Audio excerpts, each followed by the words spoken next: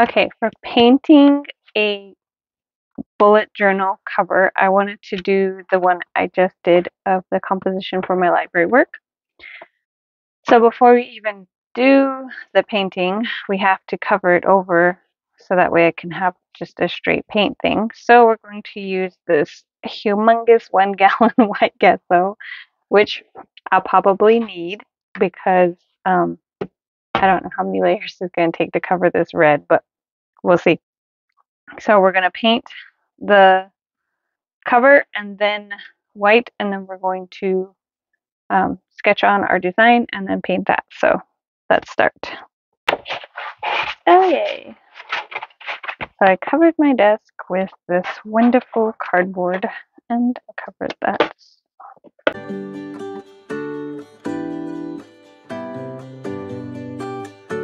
To get this completely done, I used 3 layers of gesso and then 2 layers of just acrylic paint. So that kind of got me a good layer. So then my next step would be to lay down a piece of paper and trace around the book.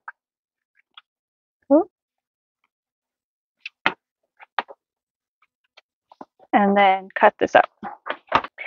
Then I sketch, and I did my design as books because this is a library book.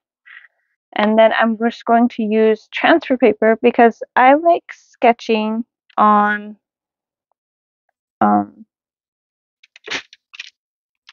printer paper or a sketchbook before I transfer it to the book cover. I feel like it makes it safer and easier. So I'm just going to put transfer paper, make sure I get it right where I want it.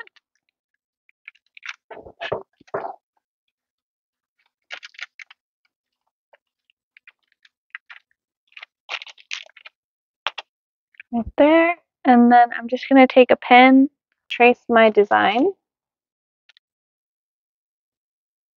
as best I can.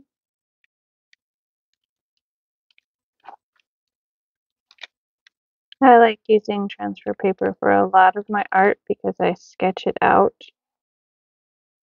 first. So I like transferring it with the transfer paper. So now I'm actually going to try and paint it. And I want to see how this will work if I use watercolors.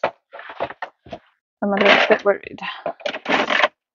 A little bit worried. It'll be fine.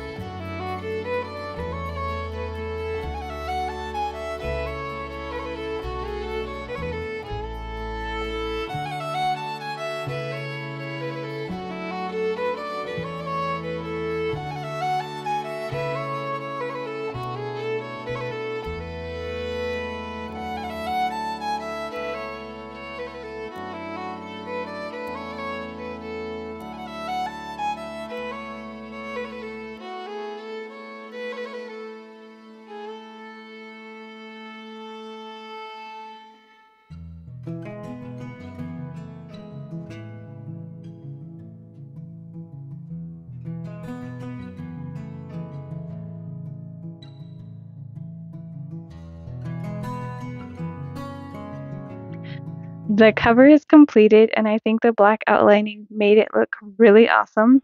So now, because it has watercolor and acrylic on it, I'm going to seal it with this clear spray, and I'll probably do 2 coats of that, and then it will be ready to use. So I'm excited. All right, we'll see you in the next video. Bye, P.